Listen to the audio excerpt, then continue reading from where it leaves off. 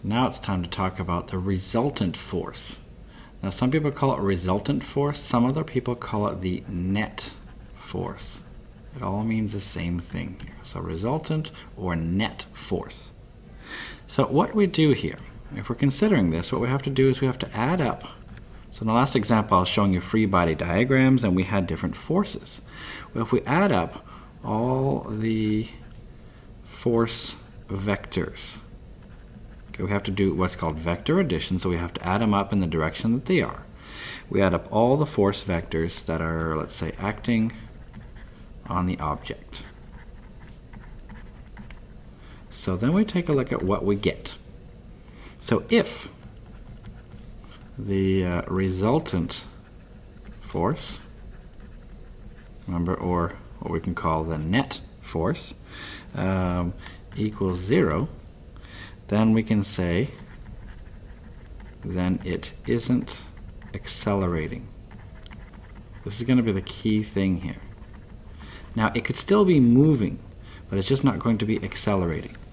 So if the resultant force then is not 0, then it is accelerating. That's not exactly brain busting. I mean, this is just the opposite of the first thing. So then it is accelerating. Here it was not. So what I mean by the resultant force here, what I mean by that is that, well, if the resultant force is 0, that means that, the forces all cancel out.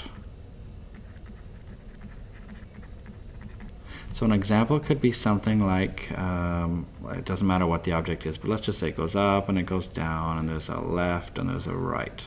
Well, if these all cancel out, the net result is 0. But what if here, maybe I just have a forward force and then I have a tiny little backwards force. Turns out then they're not balancing each other out. They don't cancel out in that case. If they don't cancel out, then there will be a net force, or we could say there is a resultant force. And see, it's not equal to 0. So if that's the case, then away I go. Then I can actually figure this out. So again, the key is to take a look at these different forces and add them all up. And we can then figure out what happens. Okay, so this is what we're going to do. I'm going to give you an example. So here we have, well, 3 angry dogs. I just thought of this because I saw some dogs the other day that were really barking at me.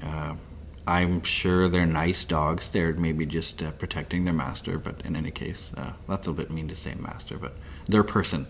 In any case, there were some dogs and they were really barking at me, and I'm sure they were just, defending their territory, saying, go away or something like that. But then I was just thinking, oh, okay, can you imagine angry dogs and they're pulling on you? They're not necessarily trying to hurt you. I don't want to, advocate any sort of problems with dogs. Some dogs are very nice, of course, but let's take a look at this anyway. So if we have 3 angry dogs and they're pulling on you, and we have the one force is going, a force of 2 newtons and it's going to the right. Another force, another dog is giving you a force of 5 newtons to the left. And then we have a third dog, it's giving a force of 2 newtons straight up. So if that's the case, then we might say, what's the resultant force? In other words, what's the net force? So let's take a look what happens to you. So let's just say this is me. So if this is me right here, standing there like this, maybe I'm not so happy because the dogs aren't very happy with me. And so I need to draw a free body diagram in order to deal with this. So let's draw the first force. We're going to assume all the forces are emanating from my center of mass. Let's assume it's right here where my arms meet my body here. This isn't a very accurate stick man, but oh well. I've got really long arms then. So if we look at this, the first force is 2 newtons to the right. So I'm going to draw it 2 arbitrary units to the right. And maybe I'll even label it 2 newtons to the right. Now how long is this really? Well, I don't know, but I've drawn it a certain length and I've labeled that 2 newtons. Now it is important then though that you make things somewhat to scale after that, which means my second force is 5 newtons to the left. I can't draw it the same length that I just had. In other words, I can't just stop right here. That's got to be 2, so I've got to go kind of more than double that distance. I don't know, maybe like this. So this is 5 newtons to the left. And then I've got 2 newtons upwards, so maybe I'll draw that one. So this will be something like this right here, 2 newtons straight up. The answer is, what's your resultant force? And it turns out these won't cancel out if you take a look at this. So now what I like to do is maybe just deal with the first one. So maybe I'll just deal with the sort of the left or right forces first. That's because these two are opposite, or they're acting opposite to each other. This 5 newtons is going to the left, but this 2 newtons is going to the right. And turns out if they're acting exactly opposite to each other, then I can simply subtract them. So in other words, the 5 newton left and the 2 newton to the right are going to be equivalent to, well, 5 minus 2 is going to be 3. So it's going to be the equivalent to a 3 newton force to the left only. Maybe I should draw that in blue just to be a little bit consistent here, I suppose. I'm going to just try to solve this now. So I've got this force right here. That's 3 newtons to the left. And then second step is going to be to then, well, we could say we could add up the vectors. So when I say add up, you have to add vectors head to tail. So what I mean by that is now I'm going to consider, well, this right here, I can sort of redraw it as only a 3 newton vector to the left and then an upwards one of 2 newtons. That one's still there. So I can maybe draw the first one first. So I can say that's 3 newtons to the left. And then after that, I can add the 2 newtons straight up. And so the result then, it's as if you have to sort of start here, finish here. So it's like we have a little dotted line right here. And that's going to be my F net, or my resultant force. And this right here is going to be my angle. It turns out I can calculate this now. My unknown force right here is going to be, well, I can use Pythagoras Theorem. So because this is a right angle triangle, I know that my sort of F squared, I suppose I should call it F net. So F net squared is going to be equal to, this is Pythagoras Theorem, it goes C squared equals B squared plus A squared. So 2 squared plus 3 squared. Well, that means my F net then is going to be, well, 2 squared is 4, 3 squared is 9, and 9 plus 4 gives me 13. So then I just have to do, well, the square root of 13. So I can say my net force then will be approximately, well, I'll get out my trusty calculator. If it was in a math class, I could leave it as square root of 13, but I'll try to estimate it just for fun here. So it's around 3.6 newtons. So I'll say approximately 3.6 newtons. But the problem is, which way is it pointing?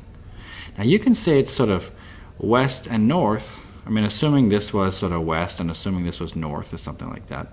But the problem is, it's a little bit difficult to sort of define your angle here. Now we can actually find the angle.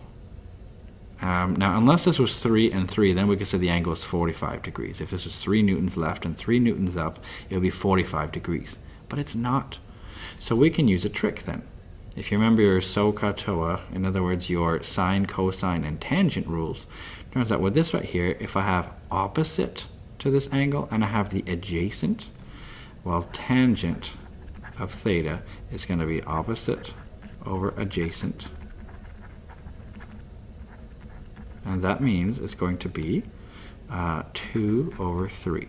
So I know my tangent of my angle is going to be 2 over 3. Therefore, my angle is going to be the inverse tangent of 2 over 3. That's how I can solve this. So I'm going to get out my trusty calculator.